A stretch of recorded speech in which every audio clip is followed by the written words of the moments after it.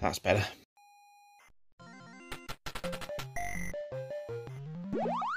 Oh, there we go. Hey, Multi-Retro Man here. Now, I'm going to do a quick video now of something that I found quite unexpectedly. I found it basically by watching a YouTube video that somebody had done. What's it about? Well, for many years I've enjoyed using ZX Spectrums for when I was a kid. For anybody that doesn't know what a ZX Spectrum is, it's an old 8-bit computer made by Clive Sinclair. Picture one on here. Now, what was so special about it, you might be asking? Well, it was an affordable computer at the time, which was half the cost of a Commodore 64, which is another 8-bit computer that had awesome graphics, well, really lovely colours. The sound on it was fantastic, the Commodore 64. The Spectrum was a bit of more of a beep, whereas the Commodore 64 had a SID chip, which I'm not going to go into big details, because like I say, this is about the ZX Spectrum, right? Talking about the Spectrum, then what many people have done, okay, is they bought, well, they downloaded emulators and paid for various other emulators. For example, Spectaculator. Now, a lot of people pay lots of money for Spectaculator, including myself on the Android. But the problem was, it hasn't been updated for many years now.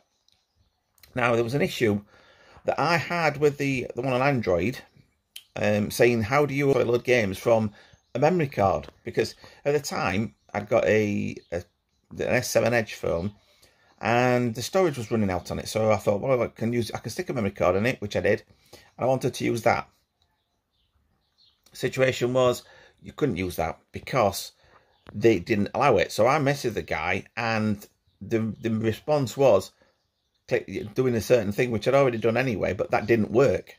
So I then replied back saying, look, I've tried that, but that doesn't work. I want to know how to load from the memory stick. No reply back. So from what was once the best Spectrum emulator available for both Android and the Windows PCs, it is now becoming, well, let's just say not the best now, because I've found something else that's even better. Now, I've tried various ones like Fuse, that's a good Spectrum emulator. There's one called Z80S, and to be honest, they're good, but they certainly lack something. Now, I saw a video of one, and like with the other ones, you can load the games up and they load the games faster, whatever, you know, but it seemed to lack something. So, you know, like when you put when you put a tape in cassette and you play the game, you know, they'll play the cassette and everything else. There seemed to be, how can I put? No, there wasn't really any realism with it. You know, you didn't feel like you were actually loading the game properly like you would do in the 80s. You know, like putting the actual cassette in, pressing the play on the cassette player, and typing, well, pressing the J key for load, and then symbol shift and P to get the speech marks, and then pressing return, and then loading the game that way. However, this one actually does, and I'll tell you what it's called. It's called Retro Virtual Machine, and at first I was thinking, what's this all about, and why is it any better? Well, I'll tell you for one. There was one game that I had when I was younger, and the game was called Jasper. Okay, and I bought the original game, and it was a very strange kind of game, because you basically controlled a mouse that was jumping up and down on, you know, levels, but you had to avoid the baddies.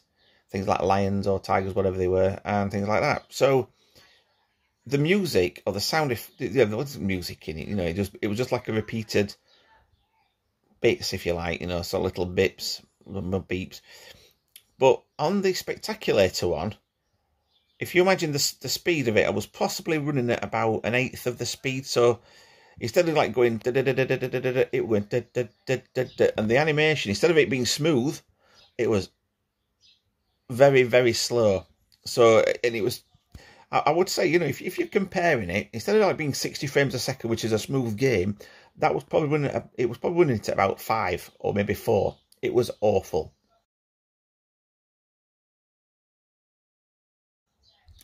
Now, I had an issue with my laptop that I'd, for some silly reason, I'd enabled eco mode on it. Because I know Windows did an update, Windows 10 did an update, and it disabled the eco mode on my laptop. So it disabled the ability to enable it, if that makes sense, because they said that eco mode wasn't necessary for Windows 10. And I reinstalled the software to do that, to change the settings, because I thought that's what it needed. And then when I looked into it, I found out there's actually 5 settings for it. It looks like there's 4 eco modes and 1 to turn it off. And for some reason, I'd gone through it and I thought that I was using the turbo mode, and it wasn't. I was actually using one of the eco modes. So anyway, that's long story short. The reason why I'm telling you that, though, is because when I used the Retro Virtual Machine emulator, it was playing the game Jasper at exactly the same speed, roughly, as what the Spectaculator was. Now, what then happened was, when I disabled the eco mode, I thought, well, I'll try the game again just to see what it looks like. And it plays perfectly. Absolutely superb. Spectaculator. There seems to be a little bug with it where every so often it keeps stopping the gameplay for maybe a second, 2 seconds, and that is a big problem because you're trying to play a game properly and it's stopping midway is ridiculous.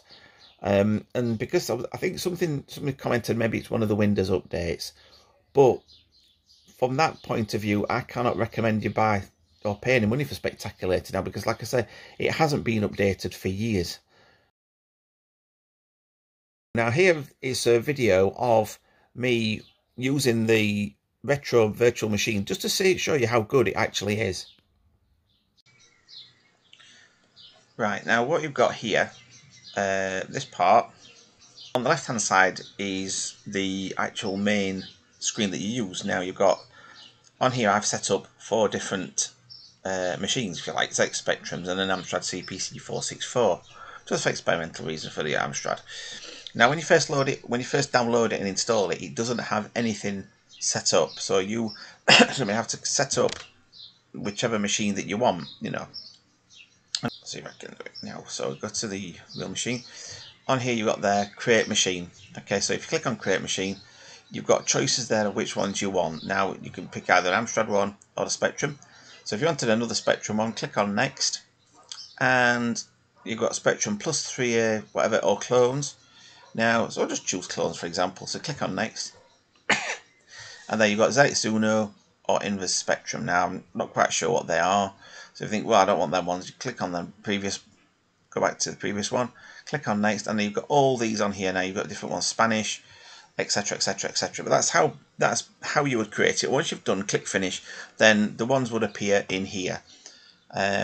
So I've already got the ZX48K Spectrum one on. So what I'm just doing is at the moment just moving it out of the way so I can see what I'm doing. And here you are with, this is the main screen here. Now this is where you can use a normal keyboard. Now what you need to do here, if you want to load a normal cassette game, which is quite nice, if you double tap on it, it gets rid of the excuse me, the cassette. So if you click on the thing for the cassette, it makes the window a bit smaller. So what you would do normal way, the J key to load, and then the Control and P for speech marks, and press return. Now this will be the normal Spectrum way that it loads. Now click play on that and it doesn't do anything. So what you do is you stop and eject, and what this does is takes you to a screen or gives you an option to load a particular game. So in this case I'm going to load up Jasper. So click on open. Now straight away it gives you a nice little thing there with a cassette. So there, program Jasper. So as you would do in the original thing, now you've got record, play, rewind, advance, stop, eject, pause. So we just click on play, and now this is what I love about this. It shows you the little cassette reel running. Now, if you don't want to watch the rest of the game, the rest of it loading up because it's a bit monotonous, you've got a fast forward button there. So if you click that, it fast forwards it, but it's as though like you're fast forwarding an old video, VHS cassette. And I love the way they've done this. This is absolutely fantastic. The only thing I'm not so keen on is it does it when, like, if you put it on fast forward and you're playing a game, it's not as good. Right. So now, Now this is not running as fast as it was before for some reason. Now this was actually running at full speed before, and I'm not quite sure why it's slowed down. I'm going to imagine it's because it's loading, maybe it's recording at the same time. I'm going to pause recording just to see.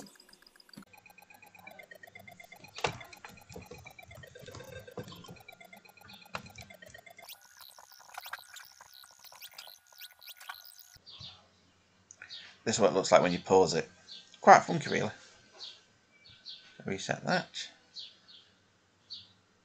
Obviously, because it's paused, it won't reset proper, so you do that. And pick a different one. Now, one option you've got is when you load normal games, click on the little arrow there, click on Load State, and this is where you can load your Z80s and your SNA files. So, like Jack and the Beanstalk. That one. There we go. So that loads straight away, you see, so you're not messing about with the other stuff. If that actually works, I'm not sure. I don't know how to play this game. There we go.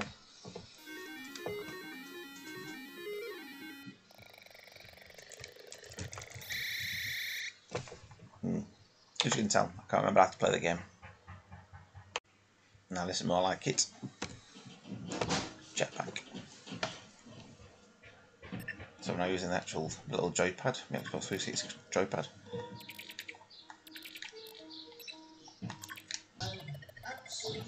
Download a different version, and this one works perfect.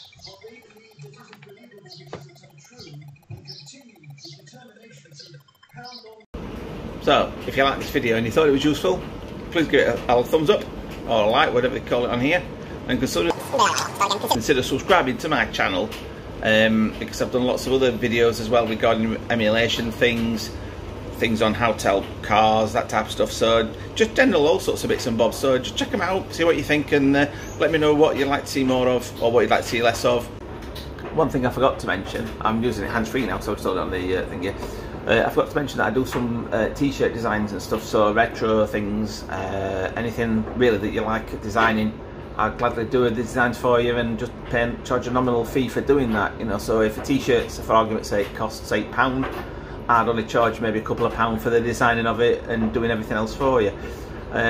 Check it out, my other videos with it, and also I've got a Facebook group called Multi-Retro Mania that is very good as well, which again is mostly sort of retro things, but it also contains the link to my website that I do things on.